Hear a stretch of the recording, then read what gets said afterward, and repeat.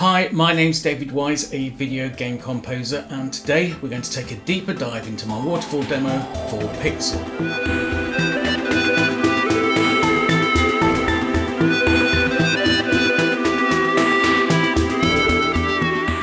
For my demo track Waterfall, I want a watery style 16-bit feel. Let's have a look at the string sound. I'll choose this magic shroom pad, we'll have a listen. There's a bit too much going on, so I'll simplify it, because I want to put some harp parts over the top.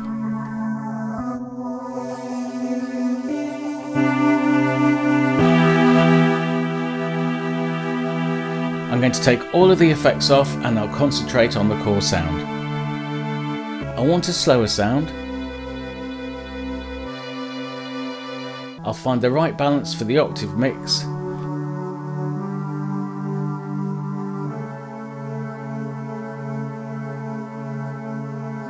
Dente's charm is giving a little bit of crunch and 8-bit noise to the sound.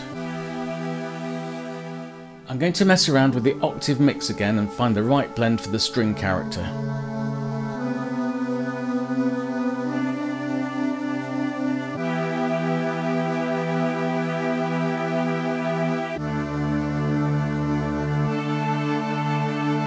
And adding the ambience again, its stadium reverb suits the overall effect I'm looking for.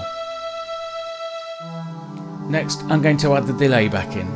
The Super NES had a rather distinctive delay sound, which I think sounds very much like a ping pong delay set to a sync of 16th notes. There was never enough memory available to have anything much bigger than a 16th delay with a moderate amount of feedback or the number of repeats. Let's tweak this to the final desired sound.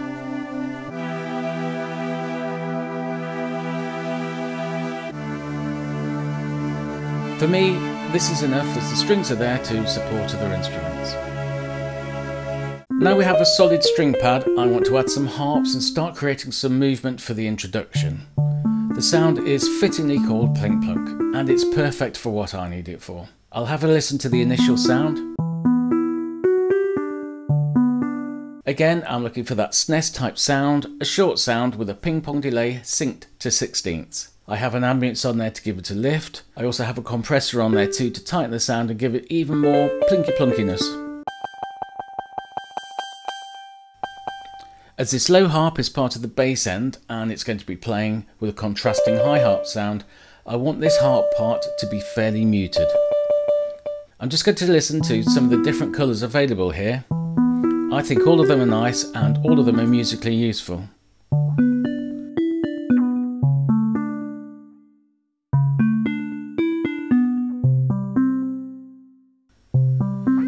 So before moving on to add the high harp in there, let's listen to the harp with the strings.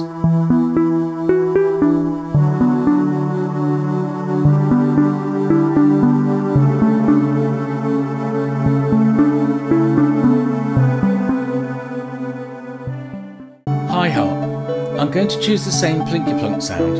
I'm going to turn the finisher off and I'll set the delay to a 16th ping pong delay.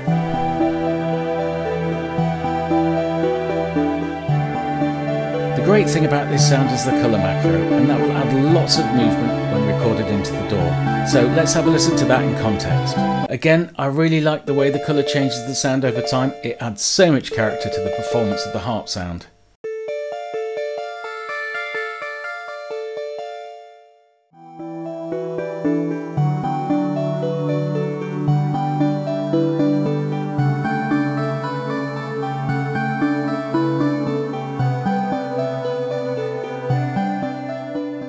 Let's talk about the lead sound. Obviously the lead sound is the most important sound, and for this I've chosen harmonica in space. I'm using the dark and bright knob a lot in this track, along with pitch bend. If we go down to the button on the bottom right next to the keyboard, you'll see that I've changed the bend range to 1. The bend range can go up to 4 octaves.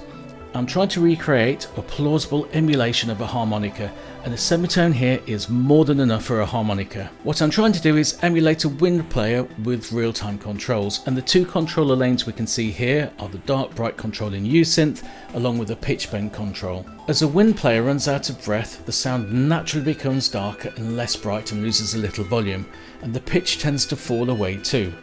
I've tried to emulate this by drawing the curves in with my graphics pen, which is a very quick way of editing and adding large amounts of controller data.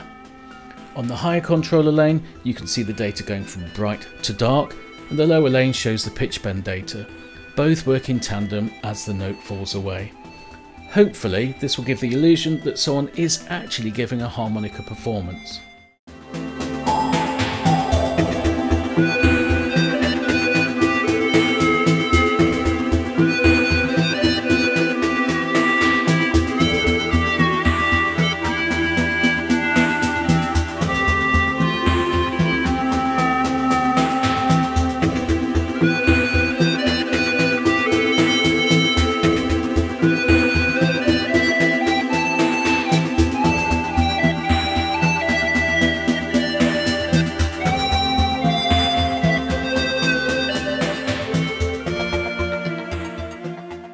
The bass consists of two parts. I have a mallet sound to give movement, we'll come to that next.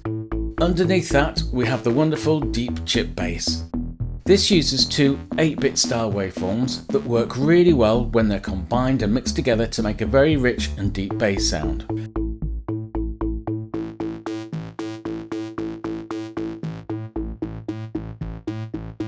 I'll choose the deep chip bass sound from the library. This is what it sounds like out of the box. I also need a bit of movement over a 2-bar phrase, going from dark to light.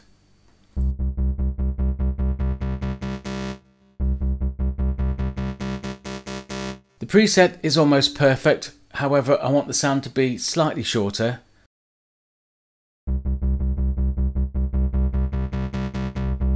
And I'll add a bit more of the finisher effect. It's simply called thickness. I'm not sure what it does exactly, but it really does make the sound thicker and works really well on this bass preset. The colour macro here is just the mix between the two different waveforms. I'm going to add a bit more attack, and this bass boost just emphasises the deeper frequencies.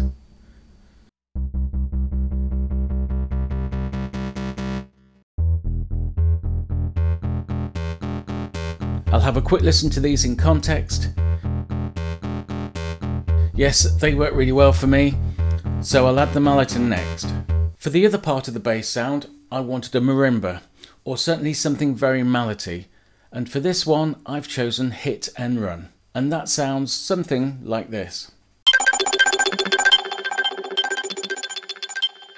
Which isn't quite what I want. I want to have a more rhythmic sound and more of a wooden mallet quality to it. The sequence is playing, I'll just click it off. And instantly it's more the mallet sound I'm looking for. I'm going to turn the delay off, add the ambience, along with a finisher so I can hear the sound in more detail.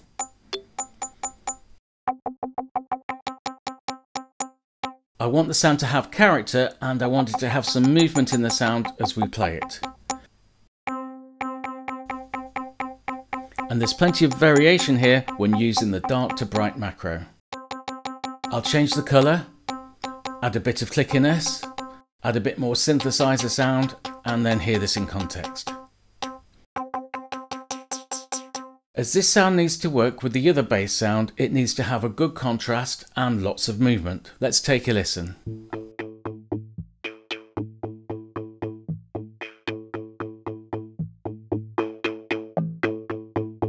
I'll add the pumper preset in the finisher section. I like that, that works perfectly for me. Let's hear what it sounds like with the other bass sound.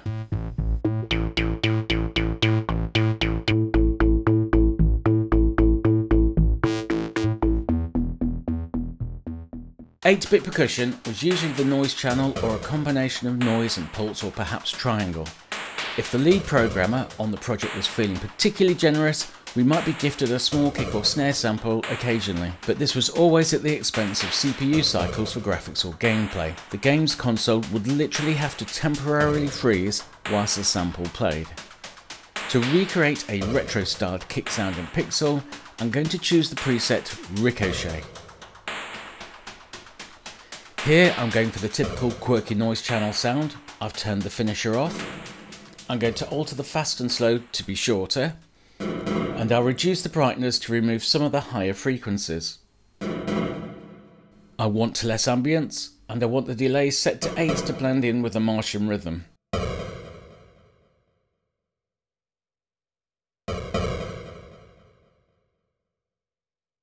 I'll make it a little darker now, and slightly longer. That sounds more like the kick I'm looking for. Very straightforward, so let's move on to the snare.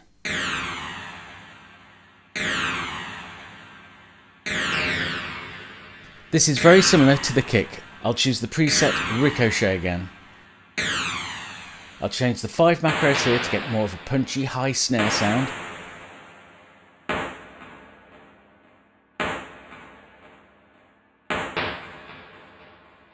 For the delay, I'll change it to 8s again to match in with the Martian rhythm. I'll change the ambience to a gated sound.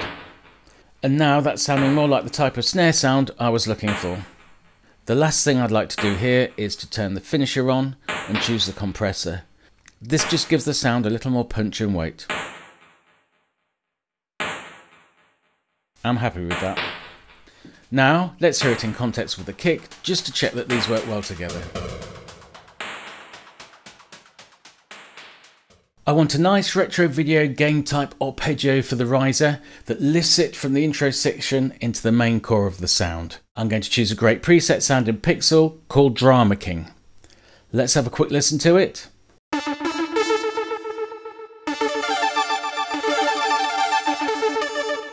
I'm going to turn the finisher off so we can have a good listen to what's going on, and the same with the ambience.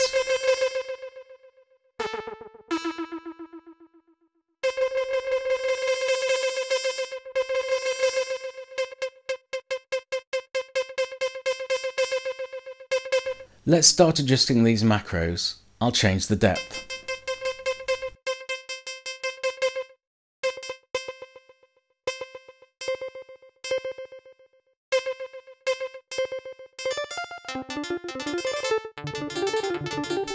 Then the rate. That's sounding nice. Now that's starting to sound like a retro video game type of sound, so I'll just tweak a few more things.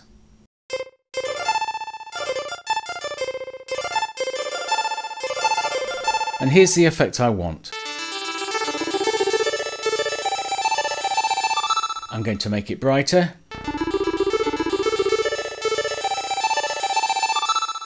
Finally, if we hear it in the context of the track, we should start to hear the ARP lift the track as it goes into the next section.